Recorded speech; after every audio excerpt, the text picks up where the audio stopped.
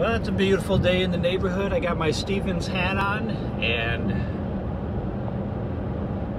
I won't be driving this road possibly much longer. Depends on where I go. I had a feeling 2 months ago, very deep gut feeling, that Stevens Tanker was going to be out of business. And I thought about it, and I'm like, okay, well, they lost a big client for the sand division because that client went out of business, filed bankruptcy. And it was like 60% of their business on the sand side. I'm on the water side. And so I'm like, well, you know, maybe they'll recover. You know, the sand is where all the money's at. But like all within a week, the fuel aisle stopped working. The DEF that you put in the truck stopped working. We had a hose shortage. The wash bay for the trucks stopped working. Like a bunch of stuff went bad really quickly. And I thought, well, this could all be coincidence, you know. But several weeks ago, it became very clear. Of course, they were sending people home consistently over the last 2 months, so that was an obvious sign. I'm like, well, maybe it'll pick back up. I know they're trying, you know. I'm not gonna be a doomsday person, but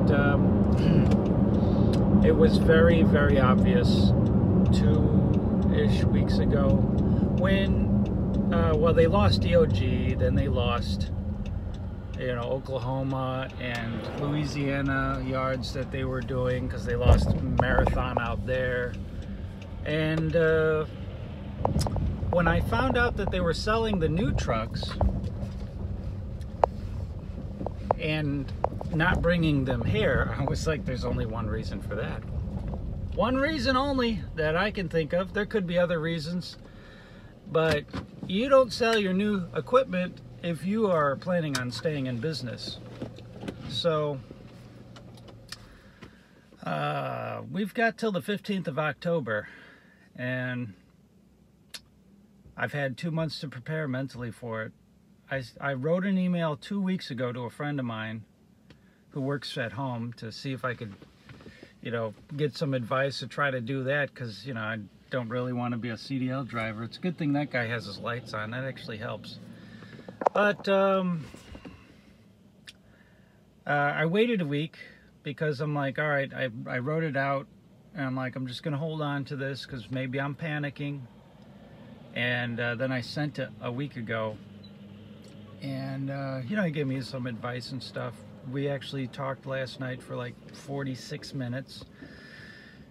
And so, yeah, yesterday at 1 o'clock, I went on Facebook and I put out a parabolic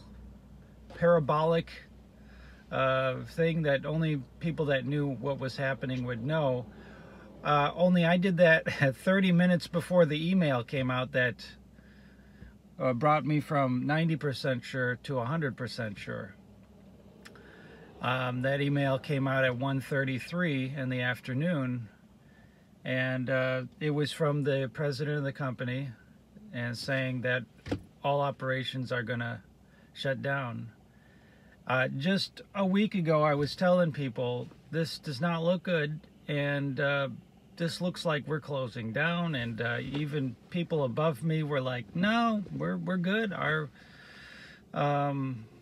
Our contracts are solid and all that. So either they knew and they had to play a denial game, or they didn't know. And I, a mere driver, saw this coming before almost everybody. I don't know anybody that was saying we're going to be out of business 2 months ago or several weeks ago. It became more clear. Like, so 2 months ago, I would have been like, yeah, we got a 50-50 chance maybe.